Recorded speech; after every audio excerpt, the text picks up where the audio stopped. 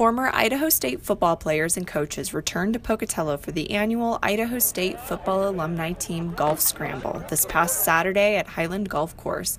All proceeds from the event went toward funding a F.A.T endowed football scholarship at Idaho State.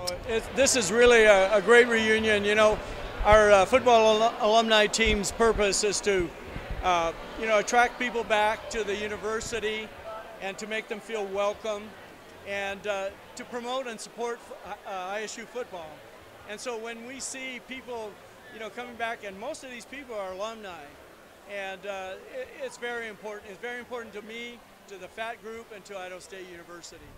Idaho State football alumni kicked off the weekend with a meet and greet Friday evening at Phil Meter Toyota, where former players, coaches, and their families could catch up and relax before teeing up for the golf scramble on Saturday. Current Tampa Bay Buccaneers head coach and ISU football alum Dirk Koetter was in attendance, as well as current ESPN analyst and ISU football alum Merril Hoge. Yeah, it's awesome. I always love to come back to Pocatello. Of course, it's my hometown. My folks live here.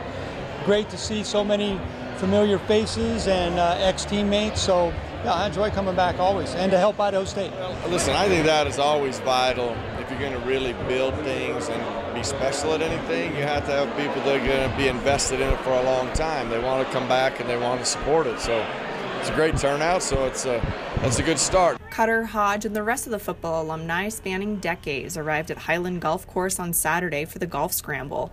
The event featured several four-person teams with 2 blind draws at 8 a.m. and 1:30 p.m., as well as food, drink, and endless entertainment with 18 holes of golf.